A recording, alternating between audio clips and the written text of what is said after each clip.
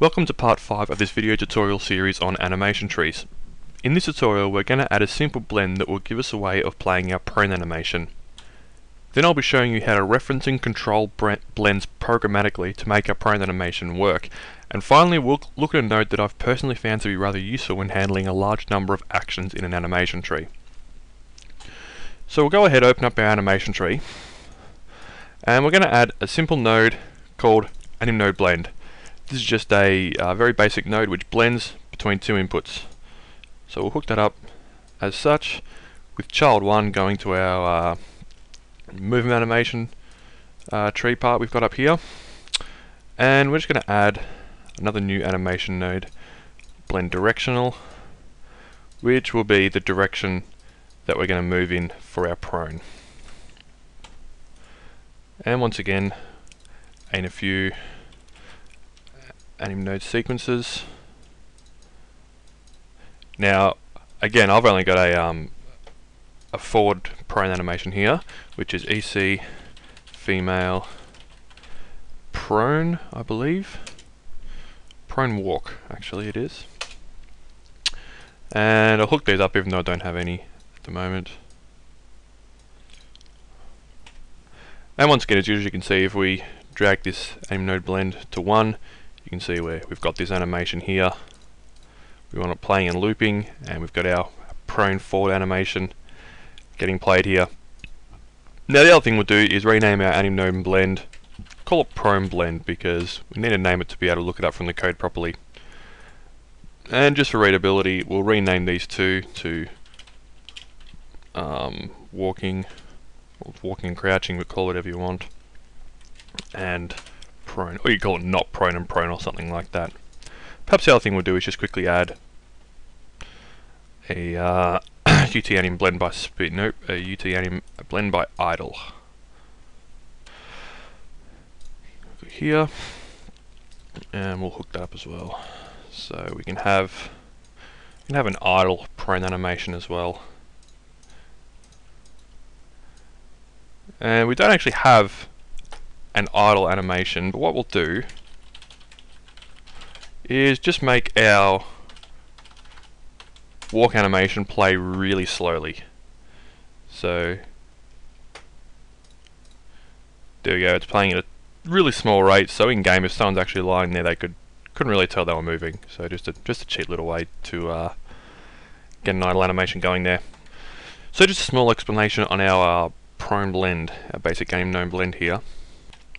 As you can see down the bottom, we've only got basic settings, and the default behavior when actually blending with this node, as you can see if we sort of move it along the way here, we're sort of half blending between idle, half blending between the prone idle, or half blending between the moving and prone moving in our idle animation. So by default, the full weight is not set on either child here, which means that when we actually perform, or when we update this blend from the code, we're going to want to either force it to 0, idle, or 1, fully proned. Once again, that's because these two are mutually exclusive actions. Generally when you're using a blend like this, chances are you're probably not going to be sort of floating around halfway or something like that, but you may have something in your game that calls for it. So just know that when we're actually looking at the code, that you can set the blend values to be whatever you like between 0 and 1. So what we'll do is actually check out the code that's used to update this blend. I've got it open here in Notepad. As you can see, we've got our prone blend declared up here via AnimNodeBlend prone blend. Then we actually look up this blend in the animation tree in the postinit anim tree function here. We just look it up, AnimNodeBlend, cast it to AnimNodeBlend, find AnimNode, and this function here, find AnimNode, takes a parameter of the name of the blend. So as you can see, we renamed ours to prone blend before. So we look up prone blend, we could call it weapon blend or whatever other blend you're actually going to be using. And here I've just made two basic exec functions, enable prone and disable prone. Now the key here is the set blend target function. The first parameter here is the weight of the blend. So when we enable prone, we're setting it all the way to 1.0, and when we're disabling prone, we're setting it all the way back to 0. So as you can see, setting it to 1.0 enables our proning, setting it all the way back to 0 sets it back to idle. So not proned, and proned. And the second parameter here is the amount of time that we want to take to blend to this weight, to this target. So we blend from 0 to 1.0 in 0.35 of a second, and then back down to 0 in 0.35 of a second when we enable and disable these. Now I will have this code in the supplementary material, so don't have to worry about trying to pause the video and read it. So you can download that along with the video tutorial. So we'll just quickly jump in game and have a look and make sure this works alright. Save our package. Jump in, and I'll just go enable prone, and you can see we're lying there, and as we move forward we've got our prone moving animation. Disable prone, we go back to standing. And you can see that we sort of, as we enable prone, you can see that we don't instantly snap to the animation. The character kind of lies down. There's a bit of a, there is the engines handling the blending between the two animations, the prone and the idle standing. So generally with the blend times I've found between sort of 0.15 and 0.35 to be ideal. You might want to make yours longer or shorter depending on the animations that you want and the speed of the blending that you want, but you can play around with those yourself to try and figure out a good balance. Now the second thing we're going to take a look at in this tutorial is a node that I found fairly useful called AnimNode BlendByList. AnimNode BlendList. Now what this node is a basic blend where we can have any number of inputs that we want.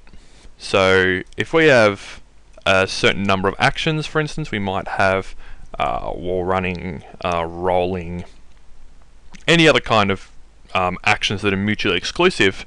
Rather than have individual blends like this which all need to be updated whenever something changes, we can use a list. So we can add 3 or 4 inputs here, rename them to, I know we might have rolling, wall running, etc, etc. And all we do is there is an option here called force child full weight, when it becomes relevant. I can't remember what it's called. When becoming relevant. Yep, there we go. And all this does is whenever we call the function set active child, as you can see in the code before here, we had a function called set blend target, but for the list, the function to activate a child is set active child, and you simply pass it the index of the child, 0, 1, 2, 3, 4, plus the blend time. And what it does is it sets the weight to the child, so we don't have to sort of worry about getting an exact value down here, so 0.16 for child 1 and all those annoying values. So if you do have mutually exclusive actions, a number of them, you can just hook them up through AnimNode BlendList really. Look up this list and then call setActiveChild whenever you want something to change. One thing I have done with this node is created a custom version which saves the last active child and also provides a function to restore the last active child.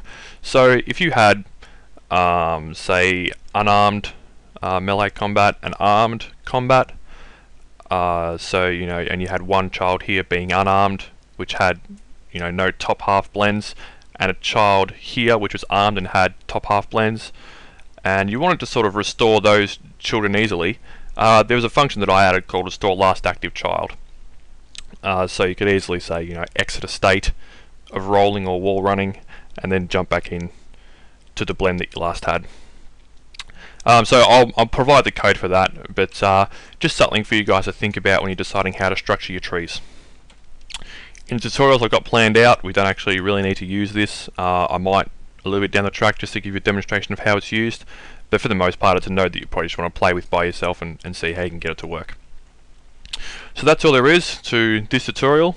Obviously we've seen how to look up nodes from code and how to control them from code. Every node is also going to have a different set of functions and parameters that you can have to edit. So if you're trying to sort out exactly how to work a certain node, you know, have a look at the code file for it, and shouldn't have too many problems. So I hope this tutorial was useful to you guys, and hope you tune into the next one. Cheers.